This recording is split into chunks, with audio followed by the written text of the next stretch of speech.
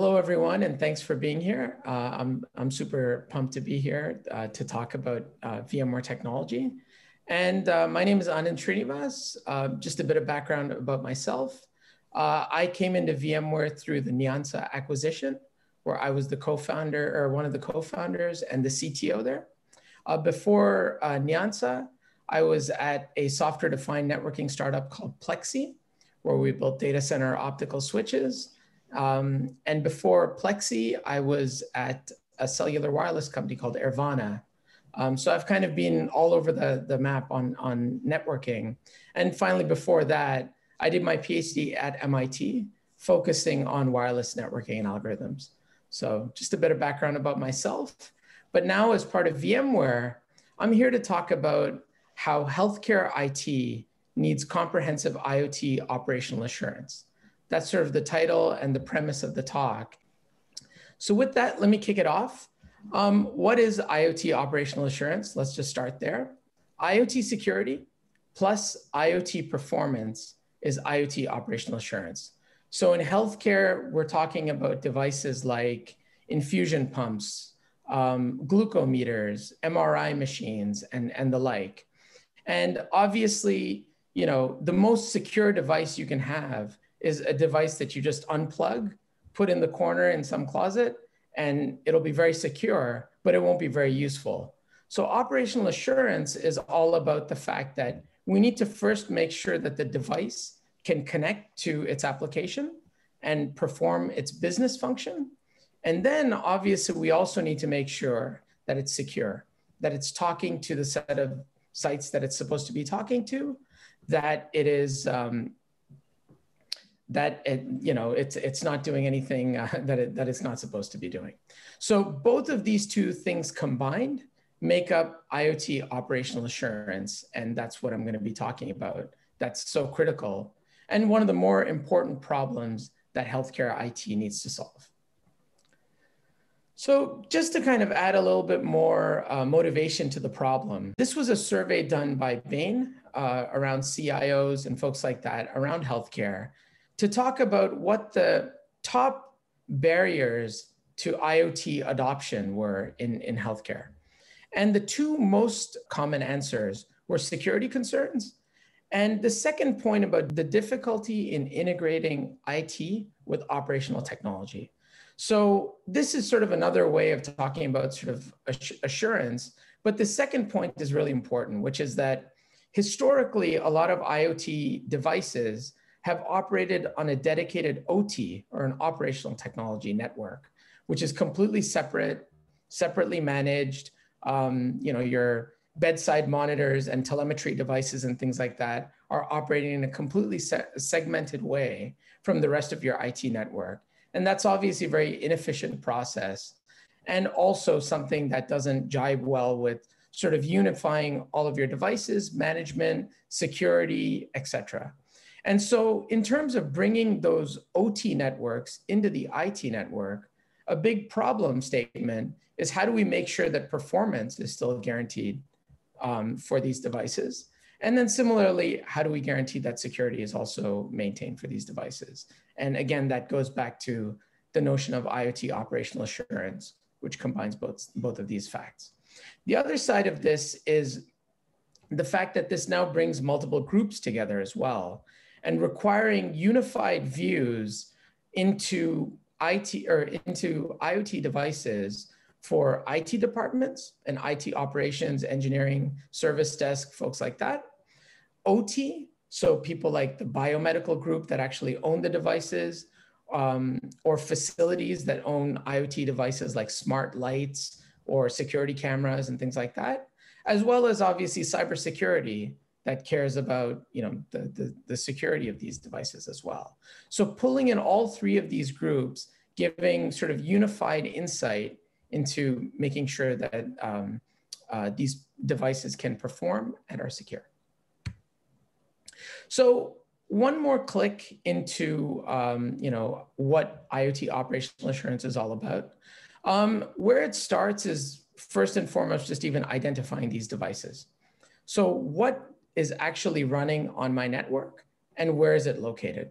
So it's one thing to talk about, I have this many different MAC addresses and IP addresses on my network. It's another thing to talk about, this is an Alaris infusion pump with this model. This is an Abbott glucometer of this model. This is a Philips MRI machine of this model, and so on. It's located in the NICU because it's connected to this particular access point. It's located in this other room because it's wired into this particular switch port, and so on. So what devices, what's the identity of the devices? Where are they located? And a use case that kind of goes along with this is also, are they even being used, right? How much are my devices even being used? This part of it tells you that. The next part of it is the performance aspect. So the idea of just, can this device even connect to the network?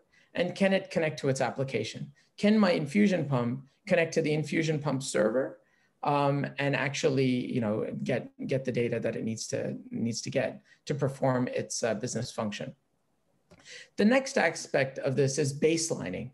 So the notion, both from a performance standpoint, but also from a behavioral standpoint, you're using the infusion pump example again, infusion pumps shouldn't be talking to Facebook and Google and whatever else.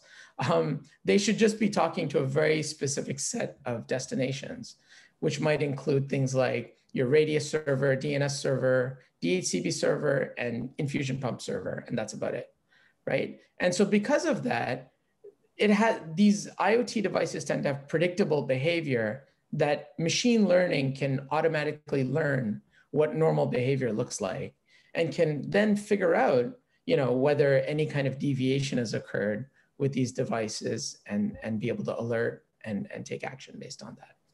Which sort of brings us to the next section, which is mitigation. Once any kind of deviation from normal behavior is detected, what are some of the actions that can be taken? So from a security standpoint, if a device all of a sudden starts talking to random destinations that it shouldn't be, then programming the network access controller or programming the SD-WAN router in order to be able to deny or quarantine or restrict access or whatever have you for these devices is going to be important. The other side of it is from a performance standpoint. If devices all of a sudden aren't having good performance on the network, if either they can't connect, or let's say an MRI machine is trying to transfer large image files to a PAX server, is that happening efficiently? What are some of the actions that can take? Well, SD-WAN, for example, can dynamically optimize application performance to sort of mitigate that kind of problem as well. And then finally, on the prevention side, we're talking about ensuring the right security policies, like segmentation as an example, or micro-segmentation, to ensure that devices are securely configured, and we can avoid any problems going forward. So with that, this is going to be my last slide of the first part of this, where just at a high level, I want to introduce the fact that at VMware, we have 3 products that sort of fit into solving the IoT operational assurance problem. And the first product is SD-WAN, right? So VMware SD-WAN, which obviously connects IoT devices that are on the left of this picture, in campuses, clinics, branches, and so on, to their applications. So there's SD-WAN and optimizes their application performance. Then there's Edge Network Intelligence, which is the analytics layer on top of all of this, which actually is able to identify IoT devices, baseline their behavior, figure out when there are any kind of problems. And then finally, there's SASE, which is Secure Access Services Edge, which adds an additional layer of security services that IoT devices can go through, sort of similar to what user devices would go through, all offered as a service in order to ensure their secure behavior. So with that, what I want to do is sort of finish off this part and kind of open it up just to see if you guys agree, disagree on the importance of the problem to healthcare IT, how you guys see the solutions, and just kind of open up for general discussion. Regarding the large number of IoT devices that you see in a healthcare environment. Fingerprinting these can be difficult sometimes because they have a high degree of security in order to make sure that the data that's contained on them is not capable of being misused. Do you work closely with the manufacturers of these devices to have access through APIs or possibly even get some kind of fingerprinting capabilities so that the system isn't having to do a lot of extra legwork for no reason? Yeah, we do. Obviously, the default sort of stance is that, because obviously new manufacturers, new devices are constantly coming online. So you have to have some base way of being able to identify a device that you've never seen before, sort of using signatures like, host name, destination addresses talked to, OUI, like the manufacturer of the device, the types of protocols that the device talks, the patterns that it uses to talk, and so on. So you have to have a base layer of that applies across the board. But obviously for specific devices, GE is a good example that we have a very deep partnership to really identify exactly what those devices are. And some pretty detailed information around software version, serial number, and things like that, where basically the manufacturer helps us in terms of providing us that extra data. But by default, the idea is that we need to identify it on its own. And actually, just a quick adder to that point that I forgot to mention is that typically with IoT devices, especially in healthcare, and I mean, this is general as well, you're not going to be able to put an agent on these devices. So you don't have that aspect of being able to sort of leverage that for identification or any kind of assurance. And so you have to do it with observation and behavioral analysis. And that's where sort of this kind of system comes in. So I had a kind of a similar question. It was more related to the AI part, the behavioral detection somehow, as well as the profiling. Is that something that you're working on as well with the vendors, or do you have a kind of a baseline as well to get started with, or is there a certain amount of time which needs to be taken in consideration before you start, reporting on behavior? Yeah, so the way the identification engine works is we call it a hierarchical AI-powered identification mechanism, where the idea is the minute we see the device, there's obviously certain things that you can tell about it. You know who the OUI, the manufacturer of it is, some basic data about what it is. But for a lot of these devices, you don't actually know their identity until you see their behavior. And you can start to look at, well, wait a minute, this particular device is talking to these destinations using these protocols. And now we can identify it more certainly rather than an OUI, we can actually call that a Honeywell barcode scanner with this model or something like that, right? Because of sort of observing it over a longer period of time. So the identification engine sort of works in this way. It also works in the way of looking at devices that behave similarly and trying to cluster together like devices. So let's take a device that we've never seen before, like somebody deploys like a new type of glucometer or something like this. But all of those glucometers have this like a similar set of OUIs, a similar set of destination addresses, a similar set of host names, or a pattern with host names or something like that. That's something we can automatically pick up as a new potential IoT family or an IoT device family that now we can actually label. And so that's sort of how the system works in general.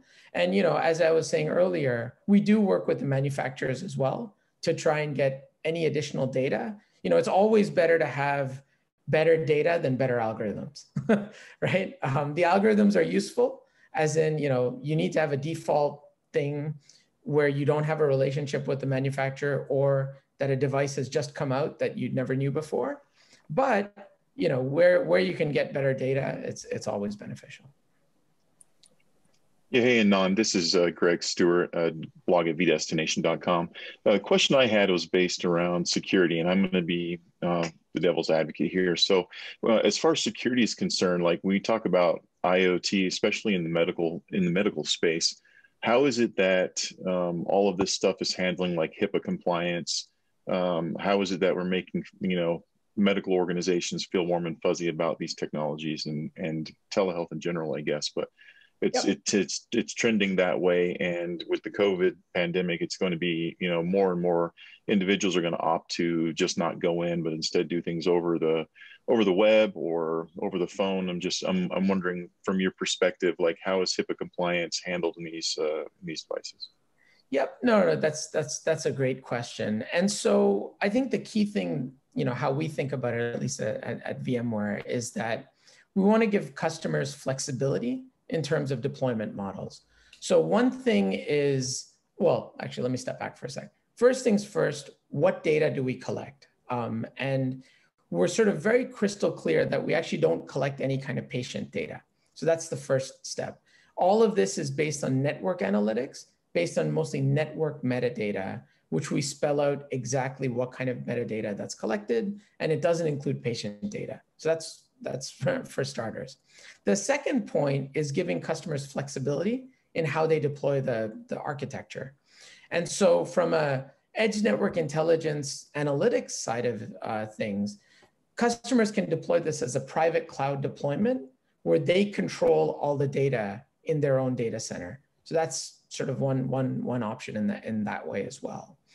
For the SD-WAN and SASE side of things, now obviously there is an internet element of that where, you know, especially if they use our gateways, which I'll get into more detail about, to sort of on-ramp onto the internet and stuff like that. There is the aspect of, you know, data going through a cloud service in that way, but that's where certifications and things like that that we have here at VMware come into the fore, and sort of, you know, strict adherence to HIPAA guidelines and things like that sort of allow that.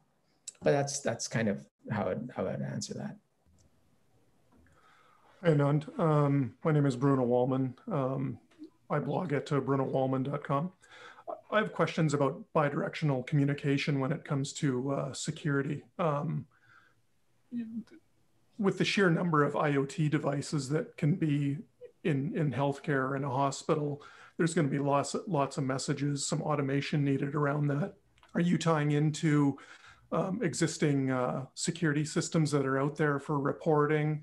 And also these IoT systems may have their own vendor supplied management systems. Is there bidirectional communication to supply that security information when something is communicating out of the norm? Yeah, absolutely, right. So obviously, exactly how you point out, Bruno, like security is not done sort of by one system and in kind of a vacuum. The systems that everybody already has, like a network access control or a radius server or a firewall, obviously, or a SIM that sort of aggregates all this data together, integrations with those systems is key. And that's how we sort of look at the world as well. So from an edge network intelligence standpoint, which is actually another thing I forgot to mention, it's multi-vendor, that part of it. Sort of integrations with systems like, you know, Cisco ICE, as an example, which does network access control for devices at the edge. You can actually integrate directly from the platform and take action from the platform, and it can automatically take action as well. Integrations with SIMs like Splunk or ArcSight or things like that, where our system sends syslog, for example, in order to let them know that, hey, this anomaly has occurred. Now that SIM or that SOAR can sort of correlate that with other data sources that it has access to, is another element of this. And then it can sort of turn around and take action as well. And then in terms of the detailed integrations with manufacturers, that's where it's on a strategic basis. So GE, I mentioned, is one manufacturer we have a very close relationship, but there are other manufacturers that we're working to have that kind of relationship with as well, where we would start to sort of integrate directly there and sort of enact mitigation actions on that front as well.